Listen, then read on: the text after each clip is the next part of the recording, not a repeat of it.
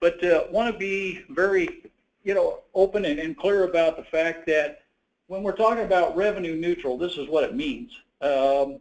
We are pushing for an expansion of the tax base so that less burden is on the shoulders of property owners in all three classes, whether it's residential, commercial, or ag.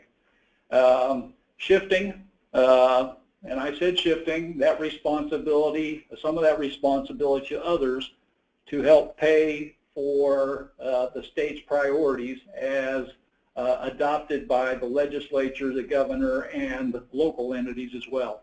Now, we're still going to push, like I said, for more fiscal responsibility, but those are things that we want to make sure that you understand that revenue neutral means that we are against any increase in the aggregate amount of tax revenues collected in the state. But we are for balancing who pays for that. And right now, the lion's share of it, is our constituency of ag producers and other property owners.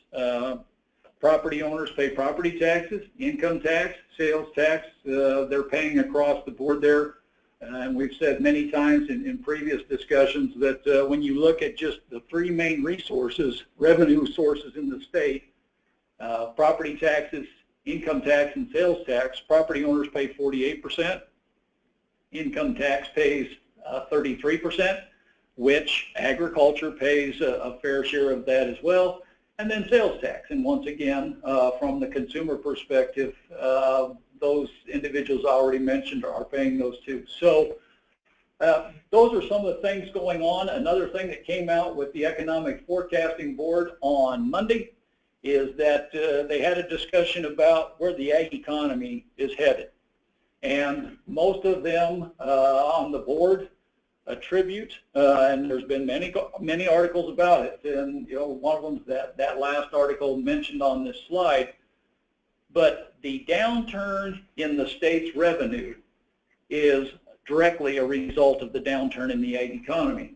And projections where the legislature has been made aware of this, but they're projecting a 25% reduction in farm income this year, 19% next year, and 13% reduction in 2019. We know these things are cyclical, but also all of that adds to the ever-increasing burden on property owners, and we're seeing more and more people in Lincoln and Omaha and other urban areas become more frustrated with their property taxes as well. So it's becoming something of a statewide concern, and that's the reason that there are several of these coalitions coming together.